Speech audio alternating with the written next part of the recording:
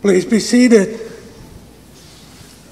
Wow, look at all of you tonight. So I'm very pleased to see so many of you. From all eternity, our Lord chose this day for you. The invitation went out to many, but you came. Others have good reasons for not being here. They're doing God's will wherever they are, but you are here. Therefore, God had planned from all eternity this day for you. Before you were formed in your mother's womb, He prepared this day for you so that you could get closer to Him. And as the sick came to Jesus for healing, and He relieved them of their illnesses, of their crippledness, of their blindness. He cast out demons. He transformed their lives. So He will do the same thing for you tonight. What will He do? Will He give you a new kind of enlightenment so that you see things perhaps that you had never seen them before? Will He console your broken heart? Will He give you the sense of confidence in His mercy? Will He give you trust in Him? Whatever He does for you tonight, it will be very good, because from all eternity He had planned this for you. Our Lord invited you, you came. Our Lord is not outdone in generosity. So even as we speak, Jesus Christ in the Eucharist is doing something in your soul. And He's refreshing you. And He's bringing you closer to His Sacred Heart. What will He do for you? Who knows? Perhaps you won't even know until eternity. But whatever it is, you know that it will be very good, because He's not outdone in generosity. You give Him an hour tonight, hopefully not more, and He will reward you immensely, immensely. He called you here. You are here, and He will finish His work in you more and more tonight. So, thank you for coming. I'm very happy to see you. But Jesus Christ is infinitely more happy to see you, because God has created your soul, your whole being, for Himself. And you console His Sacred Heart tonight by spending time with Him. So that being said, the theme of our mission is divine providence. And I'll begin with a little explanation about divine providence. The providence means plan, essentially. It comes from the word providere in Latin, and that means to look out for, to see forward to take care of. So God created all of creation, and not only did He will their being, He desired their being, but He willed their being, and it made it happen. But He also willed that they end up in fulfilling for what they are created. So in other words, He's with them from beginning to end. The rocks go to the center of the earth. Gravity pulls them down. That's the nature of the rock. And even if something prevents them from going further, well, they go down as far as they can go. The birds build nests. They don't go to bird school for that. God created them an instinct, and they fulfill it. And they fly beautifully, at least most of them do. And they have little birds. Okay, they fulfill for what they are created. But you and I, far more than that. Yes, we exist.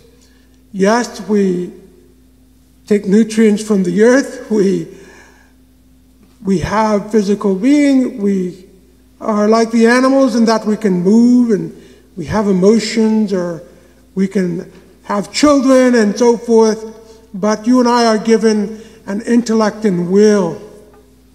So from all eternity, Almighty God has created us for himself so that we could respond with our intellect and will, so that we can love him with all our heart, soul, mind, and strength, not by instinct, but by choice. To choose to love is one of the most beautiful gifts that there can be. And God created us, and he has a very special plan for us too, just like he does for the rocks and the birds and all the rest of creation. But he has a very special plan for you. He has a very special plan for you. His desire is that you grow in holiness so that you may be with him forever. So God has a plan for all of us, that is to keep his commandments, that is to follow the teachings of the Church of Jesus Christ, the one holy Catholic and Apostolic Church. He created us so that we could do charity for one another. But he also, that's all of us together, but he also has a very particular plan for each and every one of you according to your state in life and your vocation in life. A very specific one. And in that divine plan includes your blessings, like your family, your friends, the food on the table, the fact that you can think, the fact that you can walk, the fact that you can study, the fact that you can play sports, whatever it is. God gives you all of those abilities. Most of all, he gives you the life of grace in your soul, a share in God's own life, so that you can be sons and daughters of God. It's one thing to be a creature of God, but it's another thing to be able to participate with God in a loving communion. What a gift. Yes, all those blessings he gives to you, and each to you according to your vocation and state in life.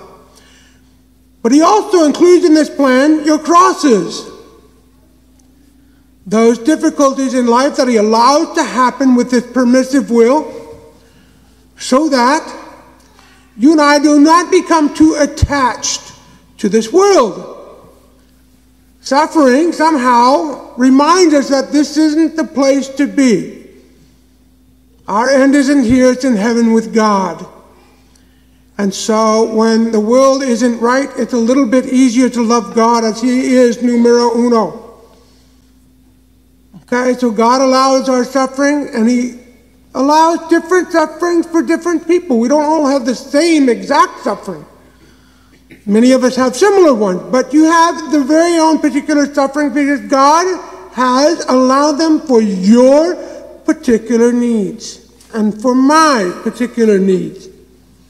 And why does he allow all of that? Because he loves us. He loves us. Because in his divine plan, he is there with us through the whole thing. He doesn't just create us and wind us up like a clock and put it on the counter and watch us go. That's not the way it works. God is involved in every detail of our life. Trusting in God. I'd rather trust in his plan than mine, because I'm awfully broken. I have the effects of original sin, and I am a sinner, and I have made many wrong decisions. So whose plan am I going to trust? Mine or his? It's a no-brainer. But I have to be reminded of that every day. That's why it's important to pray every day, because it puts things in perspective. So that is divine providence for you and for me. There's a whole lot more, but that's the essence I want to give to you about it. Now, in God's divine plan for you and for me, I'm going to talk about three categories. The first one will be the things that God in his divine plan does not want you to pursue. Things that he wants you to hate. Things that he hates. The obstacles that are going to prevent you from getting to him. That's one category. That's the one we're going to talk about tonight. Okay? Those things God do not want for you because they will hurt you. And they will take you away from him. And they will make you more in darkness.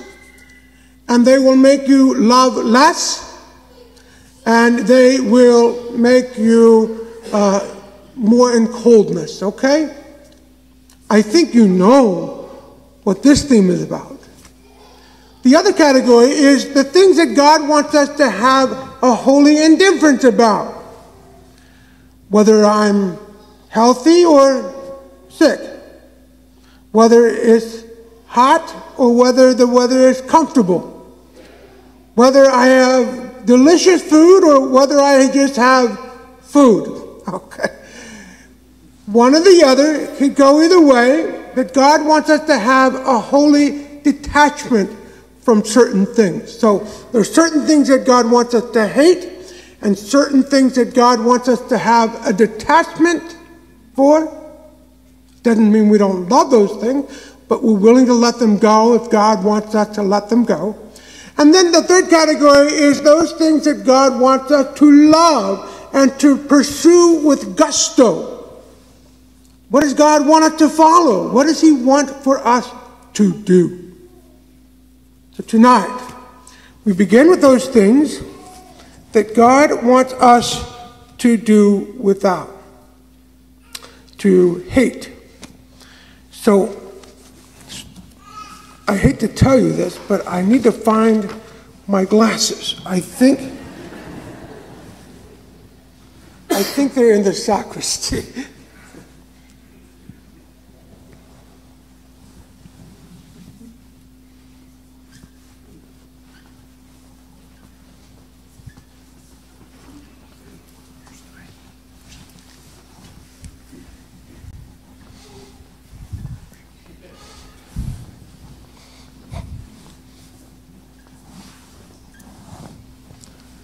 I would like to say I'm detached from my glasses, but I really need them.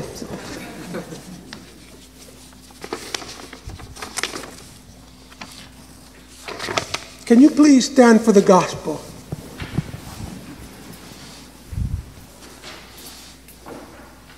A reading from the Holy Gospel according to John. Glory to you, Lord. Jesus heard that the Pharisees had cast out the man who had been blind. And having found this man, he said, "Do you believe in the Son of Man?" He answered, "And who is he, sir, that I may believe in him?" Jesus said to him, "You have seen him, and it is he who speaks to you." He said, "Lord, I believe." And he worshipped him. Jesus said, "For judgment I came into this world, that those who do not see may see, and that those who see may become blind." Some of the Pharisees near him heard this, and they said to him, "Are we also blind?"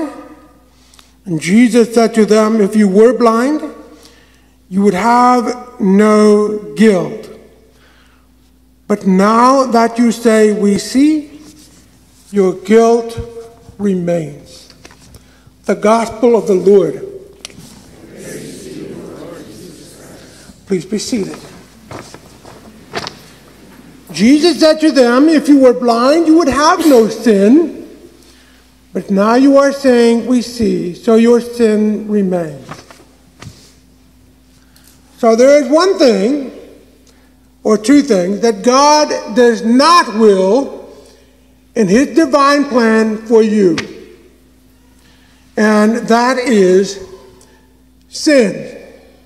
He does not want that through his antecedent will for you. and for that matter, anything that will lead you to sin. There is one thing that opposes God directly, and it is sin. The Catechism of the Catholic Church defines sin as any action, word, or deed that offends God or is disobedient to God. Now, we have free will, and this is part of divine providence, because if we didn't have free will, we could not choose to love. God eternally chose to love us, and when he chooses for good. So it's not that God ever stopped loving us. We can reject that love. We have a free will. And by that very fact that we have a free will, sin will sometimes happen. But it still opposes God. God can make a greater good happen in spite of sin. In fact, he's doing that all the time. But if we sin, we still go against God. And if Father Joel persists in his sin, especially serious sin, and does not conform his way, does not repent, if he hangs on to his sin and dies without repentance, he loses salvation and he suffers from eternal fire. So guess what the greatest enemy of us is? It's sin. And not just other people's sins, my own sin. And so I have to admit my sin. St. John says that anyone who says he does not sin makes Jesus Christ a liar, because Jesus Christ has died for sinners. We are all sinners. We need his mercy. You know what? When we were growing up, we didn't want to look at our sins. We wanted to look at everybody else's sins. I said, they're the problem, right? So we had this nasty habit of pointing at other people. And my mother noticed this and she said, "Children, do you not know that when you are pointing to other people, you have 3 fingers pointing back at you?" So it was a deep lesson for us, and we learned a very important lesson that changed our lives completely. You know what we did then?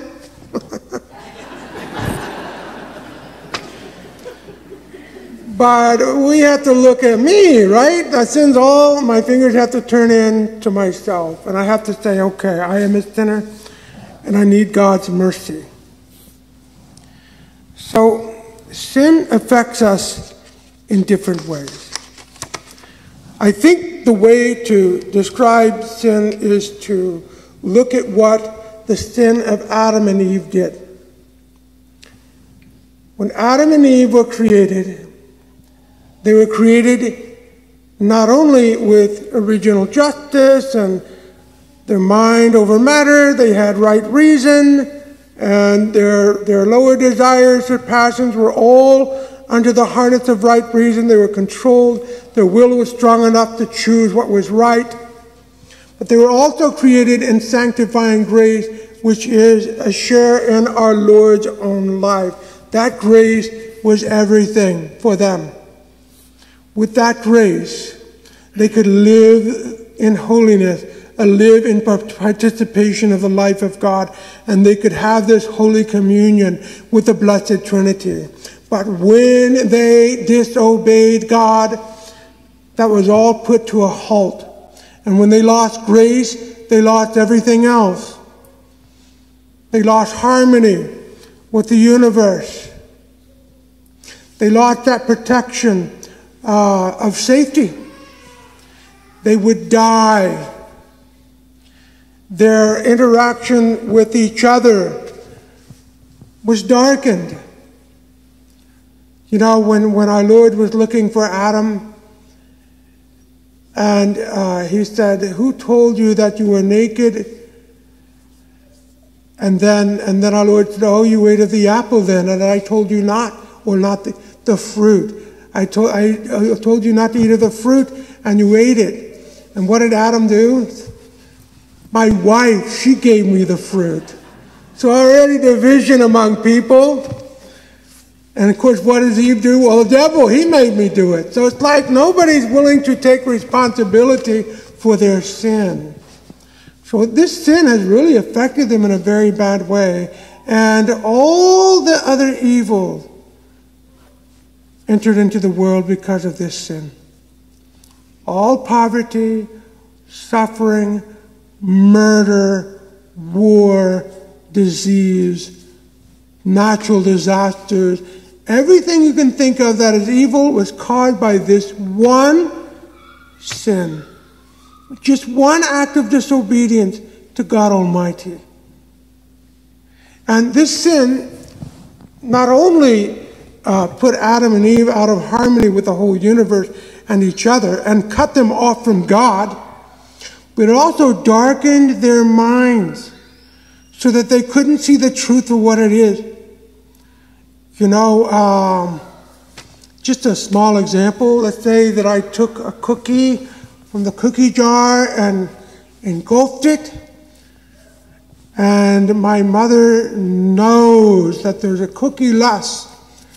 And she says, who took the cookie?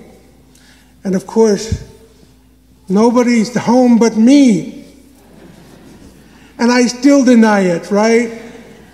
My mind's darkened. I make excuses for myself. And I refuse to acknowledge the truth.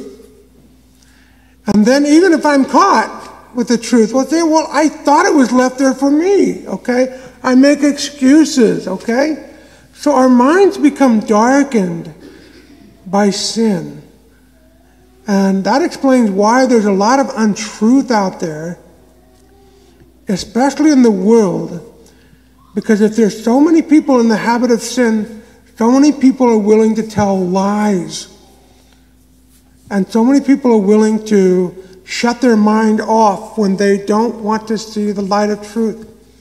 That's an effect of sin. Sin also weakens our will. So when I sin, my will to do good becomes weakened. I become a little less fervent. I become cold. If I commit a mortal sin, I've really cut myself off God completely. And it's very hard for me to be of strong-willed to get up again. And then also, when I sin, the lower desires of my soul, my passions, my impulses, my emotions, they're a little out of control. And they pursue different things. Some things that are unlawful. And sometimes they pursue even things that are good, but there's too much of it, or not at the right time. Okay? We call that the lower desires of our soul. So our passions, our emotions are scattering around like wild horses, no harness to control them. And the will is too weak to say no to them. And the mind is darkened. We're in a pretty sad state with sin. See, my sin not only affects me, but my sin affects you too. Do you remember when we say the prayer, the Confiteor before Mass? I confess to Almighty God and to you, my brothers and sisters, because I have greatly sinned. Why do we do that? Why do I confess to you my sins? All of my sins. Well, you know, it's like if I have private sins, nobody sees them. And what they can't see can't really hurt them, right? Wrong. I confess to you, my brothers and sisters, because my sins hurt you. They don't just hurt me, they hurt you. How do they hurt you? Well, number one, just as Adam and Eve sinned caused disharmony in the universe, caused poverty, caused natural disasters, caused all of that, so my sins participate in that. It has similar effects. So if there's a hurricane in Florida, I can't say, well, God's punishing the people in Florida because of their sins. No. God allowed these natural disasters to happen upon the world because of our sins. My sins contribute to the hurricanes in Florida. I confess to Almighty God, and I confess to you, my brothers and sisters, because I have greatly sinned against you, even my private sins, those sins that nobody knows about, they affect you. How else do my sins affect you? You and I are members of the body of Jesus Christ. We are his hands, his feet, his heart. Okay, we are his body. And we are the vessels and the veins that transport the blood throughout the rest of his body. Okay? Look at it that way. Now, if I sin, then either I lessen the life of grace that is supposed to flow through me by the power of Jesus Christ to you. So if I sin venially, that little vessel gets a little clogged. So not as much blood of life gets to you, the rest of the body members.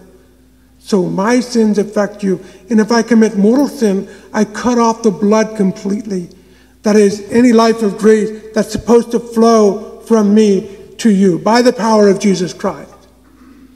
So it's like I'm a dead member and I am not contributing any good to you. That affects you. So I confess to you, my brothers and sisters in Christ, because I have greatly sinned. And finally, my sins affect you in this way. Every sin that I commit, I become a little more proud, a little more selfish, a little bit more wanting of my own way, self-willed, and sooner or later this comes out. Archbishop Fulton Sheen, he compared hidden sin like the big boulders in the field, or the big field stones that are in the field. Eventually they surface. So I think, well, nobody sees my sin, it can't hurt anybody, hide, hide, hide. Sooner or later it comes out. It comes out in me. Because every act of disobedience against him that I do affects me. It makes me more selfish. It makes me more angry. It makes me more self-willed. It makes me colder, less loving. And that affects you, my brothers and sisters in Christ. So I confess to you because I have greatly sinned against you. That's why we don't want to sin. Sin has so many bad effects in us. And it hurts everyone else. And most of all, it either lessens our love for God or it cuts us off completely from God. Is that anything we would want to have to do with? So I'm watching TV. Oh, there's an interesting scene. Kind of exciting, but the problem is it's immoral. Do I stay on it or do I turn the channel? Or do I even maybe just click off the TV? You see, every time I indulge in my own little self-will, it's easier for me to sin, and therefore I can affect everyone else from those hidden sins. That's why we struggle to be perfect.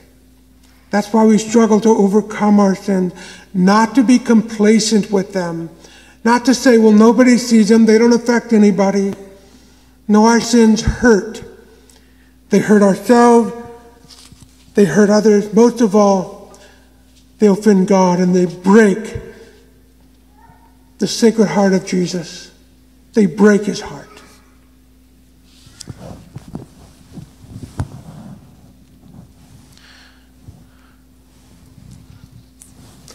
This includes venial sin.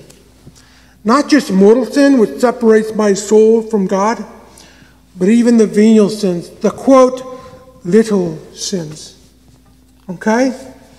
Father Gabriel of St. Mary Magdalene in his book Divine Intimacy says this about venial sin. While venial sin does not destroy charity, it is opposed to charity and therefore diminishes its vigor and fervor, hindering its development. This is the disastrous effect of deliberate venial sin committed with the realization that it is displeasing to God. So sin, even venial sin, eventually stacks up, and while 1,000,000 venial sins do not equal one mortal sin, venial sins still pave way for mortal sin. They make it easier for me to fall into mortal sin. And so I should be struggling to overcome venial sins. That's hard. That's the whole life we try to do that. I'll tell you a story about what sin does. It's in the Old Testament. I believe it's in the book of Kings. Remember King Ahab, that awful king of Israel. And his wife's name was Jezebel. And King Ahab was looking out across his neighbor's vineyard. And his neighbor's name was Naboth. And he looked at this vineyard and he says, I want that vineyard for me. So greed, I want it for me, and I'll do whatever it takes to get it. All right, it's already paving way. He goes to Naboth and he says, you know what?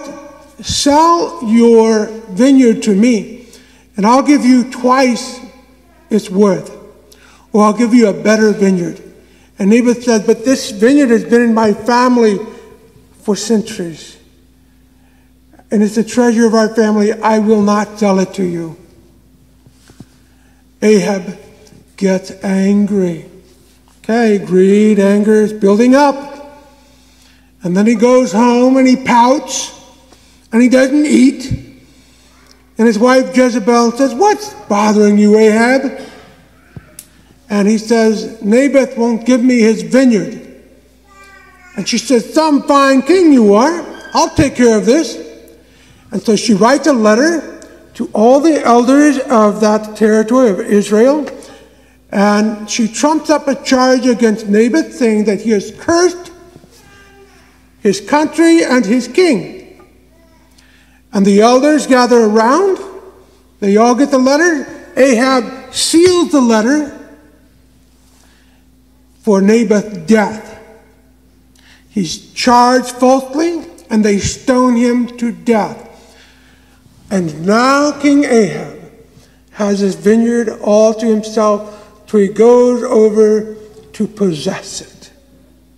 So greed, anger, murder, and coldness of heart, as if nothing had ever happened, and he goes to possess the vineyard. My brothers and sisters, that's what sin does to our soul if we don't try to root it out.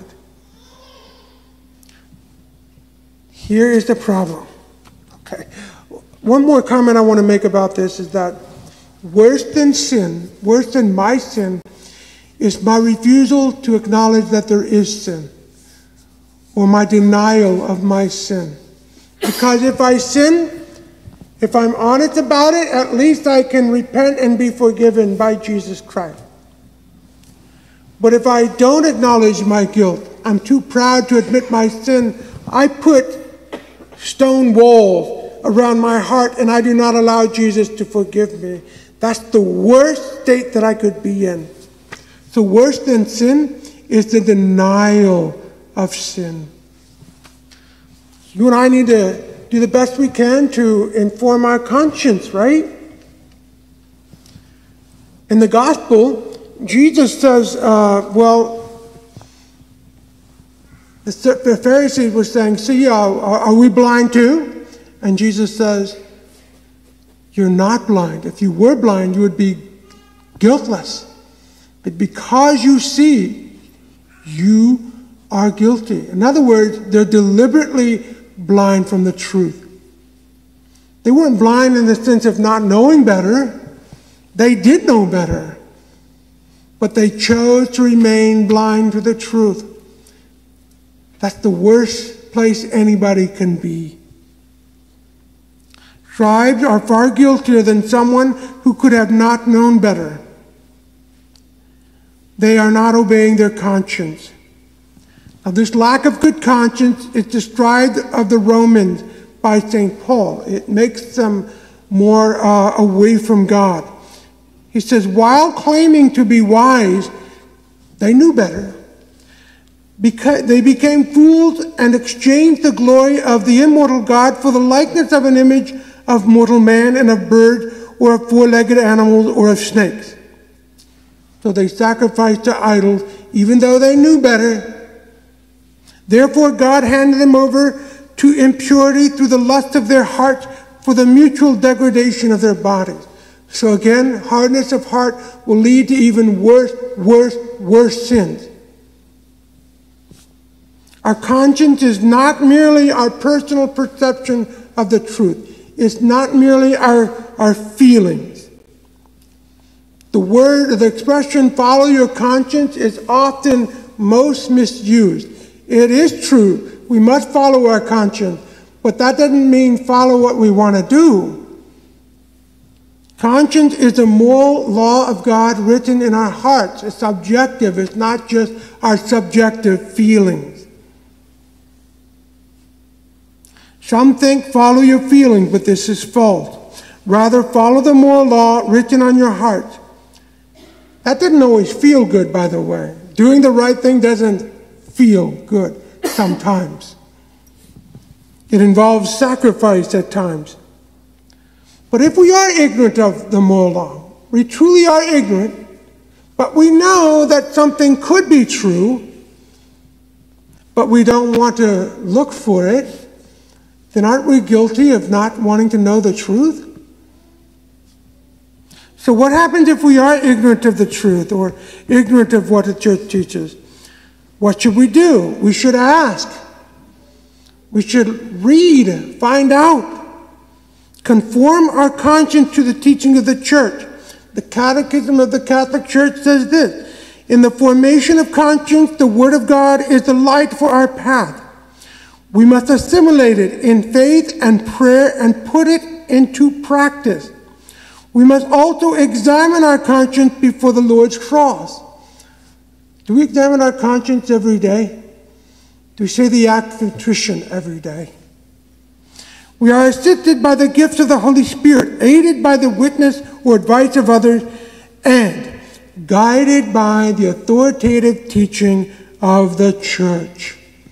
So we should conform our conscience to the teachings of our Lord Jesus' church. To knowingly oppose the teachings of Christ and His church is to be blind to the truth. We seek, we try to find out, we try to know the truth. The Catechism says, ignorance can often be imputed to personal responsibility. This is the case when a man takes little trouble to find out what is true and good, or when conscience is by degrees almost blinded through the habit of committing sin. In such cases, the person is culpable for the evil he commits. So those are hard words. Those are very hard words. Now I give you the good news. Father Joel is a sinner. That's not the good news. But Father Joel is a sinner. And he is weak. And he knows what's right and wrong. He tries to be holy.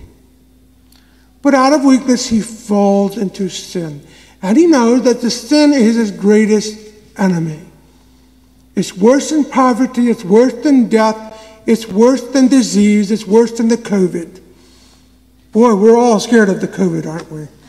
But in our society, are we scared of sin? Or do we try to flee from it? Sin is worse than that. So what do? Knowing that I'm a sinner,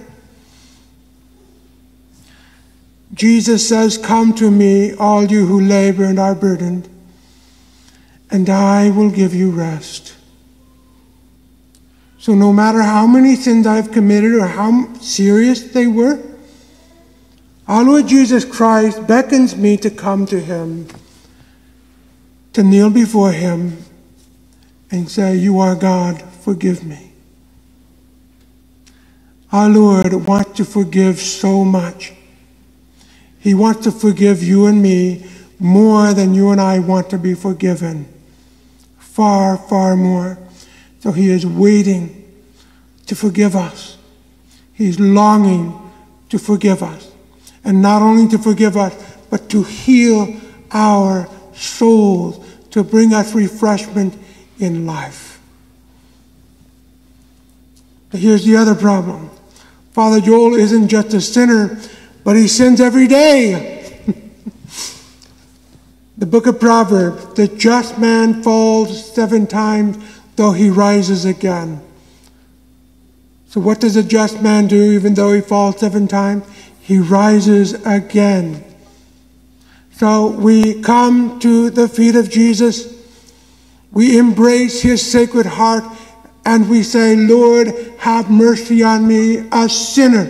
Do you remember that parable when the Pharisee came into the temple? "Oh, Lord God, I thank you, I'm not like other men. I fast twice a week, I tithe much, and I'm not even like this miserable tax collector." Pride, pride, pride. But the tax collector wouldn't even raise his eyes to heaven, beat his breast, and he says, "Lord, have mercy on me, a sinner." And he goes home justified, renewed in grace, because he was repentant. So what do we do when we fail? We get back up and we say, "Jesus, have mercy on me, a sinner." That's why we say the act of contrition every night before we go to bed. That's why we examine our conscience every day. I know that if I examine my conscience honestly, I'm sure I could find something that I could have done better, or something that I offended our Lord with. But there you go. "Lord, help me. I love you. Forgive me." And we get back up and we strive again. Every day. Little by little, Jesus Christ gives us the grace to persevere and to become a little holier, a little holier, a little holier. And that's exactly what he wants for you. And that will be your joy. So yes, even sinners can have hope. Even sinners can be joyful. We just need to be repentant sinners. Every day. Every day. One last comment. When you go to confession for 1,000 mortal sins, every one of those sins are wiped away. If you confess the kind and number of them. If you can't remember how many, just give a rough estimate of how many in terms of mortal sin. I can't count all my venial sins. There's way too many of those. But for mortal sin, I should try to remember roughly how many times. But if I confess them, Jesus Christ wipes the soul clean. He wipes away every sin because he loves us so much. And he plans that day of our repentance, and he will finish his work in you and me. That is the good news, my brothers and sisters in Christ. St. Therese said this, and she was wonderful. The little flower, sweet girl. Okay, and she said, if I committed 1,000 mortal sins, I would still run to the feet of Christ with great confidence that he would forgive them all. St. Therese. If a saint says that, if Jesus Christ says, forgive your brother, Not 7 times, but 77 times, 7 times. Okay? If our Lord commands it, will he not do it? Our Lord loves you, and he wants to forgive you always. But a friendship with God is a two-way street. We can't just say, well, God will take care of everything, I don't have to change. That's not the attitude we're supposed to have. We're supposed to say, Lord, have mercy on me, a sinner. And let's say that every day. That's not a command, it's just advice. Or we could say the act of contrition every day. Either way, okay. Lord, have mercy on me, a sinner. That's the good news. Our Lord desires to forgive, and he desires to heal. In the sacrament of confession, your sins are not only forgiven, they are healed completely. So my brothers and sisters in Christ, the bad news is how bad sin is. But the good news is that sin becomes powerless in the presence of Jesus. And he can conquer it. And he can wipe it away. What joyful news. I'll close with this story.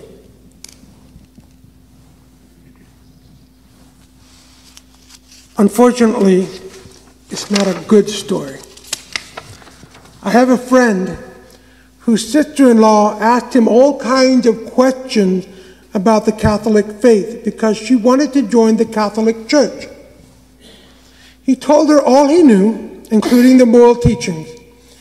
She was surprised at some of the moral teaching, so she discussed it with the local priest. When the sister-in-law talked to the priest who was supposed to receive her into the church, the priest told her, don't talk to your brother-in-law anymore.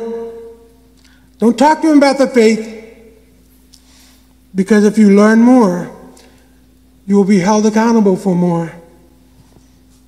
From a priest. The priest was in error, for he was condoning a form of deliberate ignorance. May we never seek easy, lukewarm spirituality. May we form our conscience according to the teachings of Christ, and may we do all we can to reject sin. And if we fall yet again, get up. Say you're sorry, say I'm sorry, and reject sin again. In the very back on the table, there's some examination of conscience. This is what some might be tempted to do. That's not a sin. The church needs to get up with the times. Don't do that. Okay? These are according to the commandments of our Lord and the teachings of his church. These are the ways of Jesus. The sins are against the ways of Jesus. But this is what he would say. So my brothers and sisters in Christ, examine our conscience. Look. Sometimes it's not easy to look at. I don't like looking at my sins in front of my eyes and say, whoa, I didn't even think about that. But it's the beginning of the healing. I confess my sins to Jesus, and he heals me. He forgives me, and he heals me. And he will complete his work in us. My brothers and sisters in Christ, this has been the hardest night, so please, come back tomorrow, okay? Don't be scared of tomorrow, because it's a little bit easier tomorrow. But these are the things in God's divine plan that he wants us to flee and to hate. Sin and anything that leads to it. May you and I open our hearts to him, and may we allow him to flow in, because that will be our true joy. God bless you. I'll be in the confessional after benediction, again, as long as there are people that need to go to confession. Thank you.